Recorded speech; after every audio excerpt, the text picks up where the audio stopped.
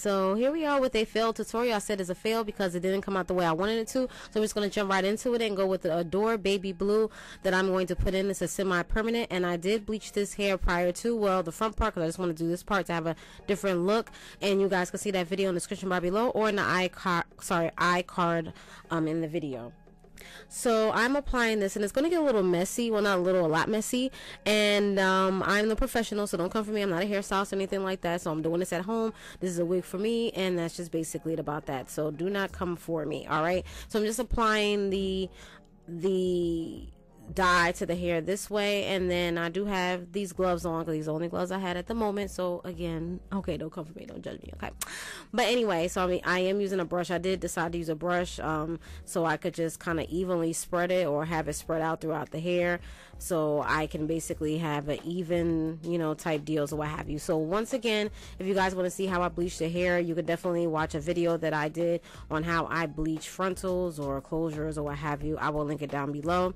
So again, I am applying the product to the hair, and I didn't apply the whole bottle. I just apply enough that I think that will saturate the hair. So that's just basically about that. Again, it got a little messy. I should have put a plastic cap over my canvas blockhead, but I was not thinking, so that kind of got messed up. So yeah, I was not really thinking. I just was kind of rushing this, if you will. So yeah, and I did apply the royal blue. Maybe I should have applied the royal blue first, because I was trying to go for a light baby blue hair, but I have to go to YouTube University and try to see what's going on, because obviously I know what I was doing. So it kind of gave a green turquoise type deal, and I was just like, ugh, I wasn't going for that. But you guys don't like the color green, but hey, so but at least it didn't turn dark, and it was a different color from the other hair, because I had that problem in the past.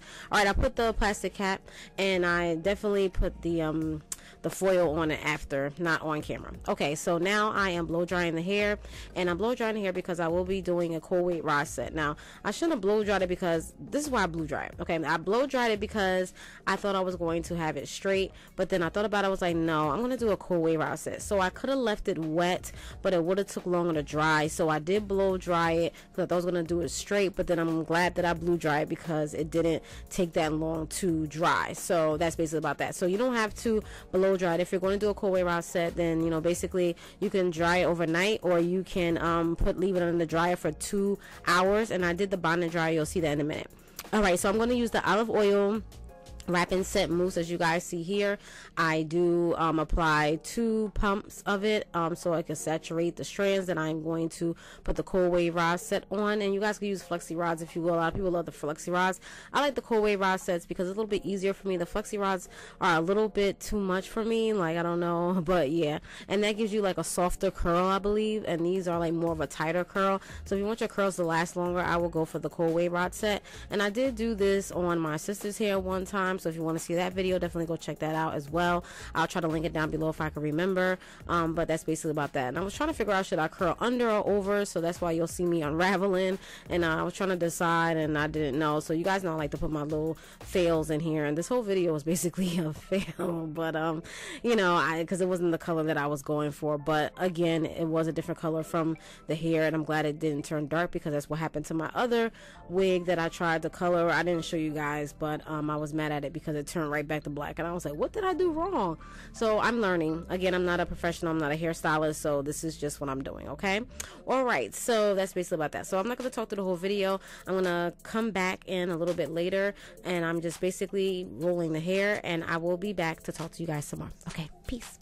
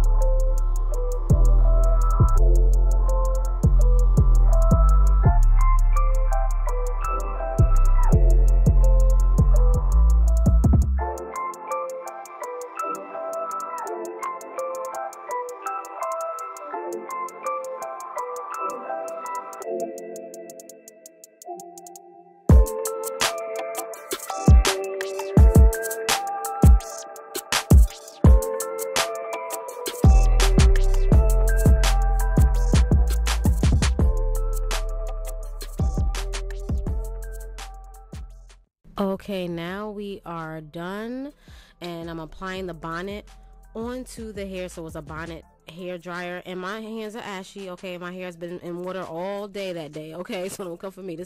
I did this yesterday. Okay, today is the 5th that I'm recording, well, voice recording this. But yeah, so that's basically about that. But yeah, so I let it stay in there. I put it on high, and I let it stay for like an hour and 20 minutes or an hour and 40 minutes.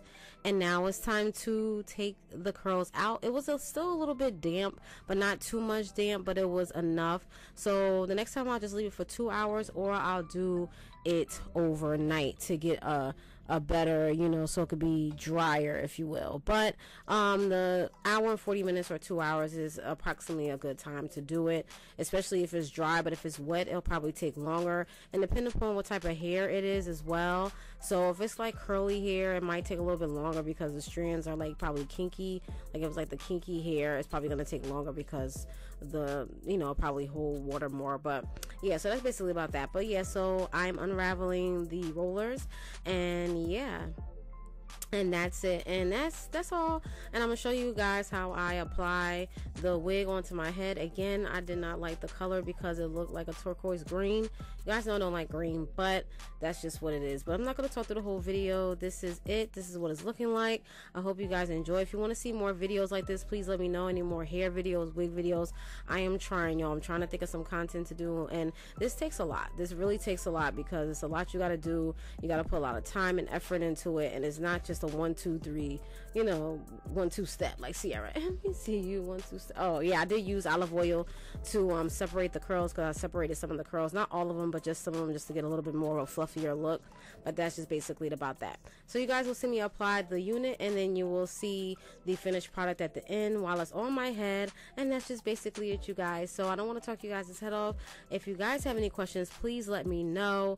Again, I'm not a professional. I'm not a hairstylist, so yeah, don't come for me, okay? I know what I did wrong, but you know, you can let me know in the comments, like, oh, you should have did this and this and that. Just give me some tips. It's cool, but not be rude or nothing like that. You know what I mean? But anyway, I digress.